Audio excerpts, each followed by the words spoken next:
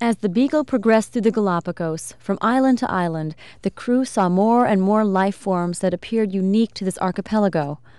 Even though their unique qualities were clear, these plants and animals still showed signs of similarity to the life forms Darwin had seen in the South American mainland.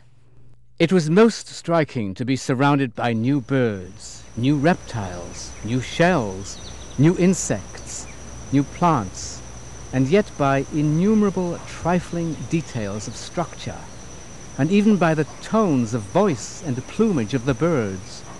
To have the temperate plains of Patagonia or the hot, dry deserts of northern Chile vividly brought before my eyes.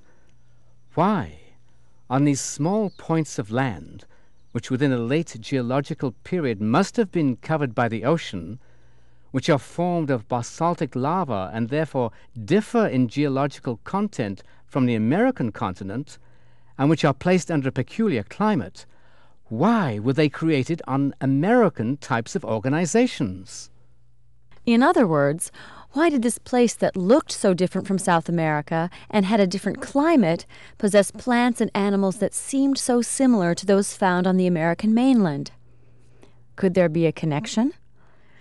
And even though these plants and animals had key differences from similar types of plants and animals on the American mainland, they were also different from one Galapagos island to another. For example, Charles found 3 types of mockingbird, each unique to its own island habitat. He also found several types of finch, each with their own beak formations. Seeing this gradation and diversity of structure in one small, intimately related group of birds, one might really fancy that from an original paucity of birds in the archipelago, one species had been taken and modified for different ends. The giant tortoises that gave the islands their name also had unique forms that seemed to vary from island to island. The English vice-governor of the Galapagos claimed he could tell which island a tortoise came from just by taking a quick look at its shell.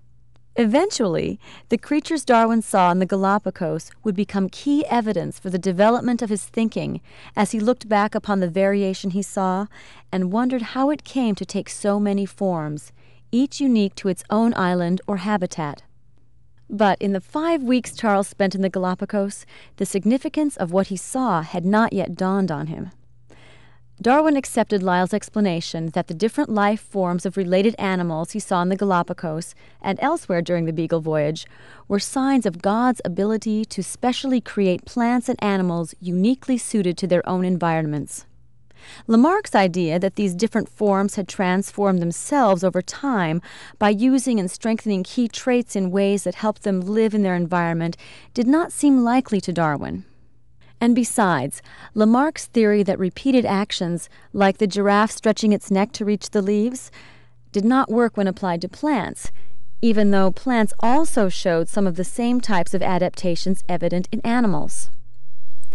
As the Beagle left the Galapagos in October of 1835, Darwin looked forward to a speedy voyage home and to sorting through the natural treasures he had collected as evidence of the vast splendor of God's creation.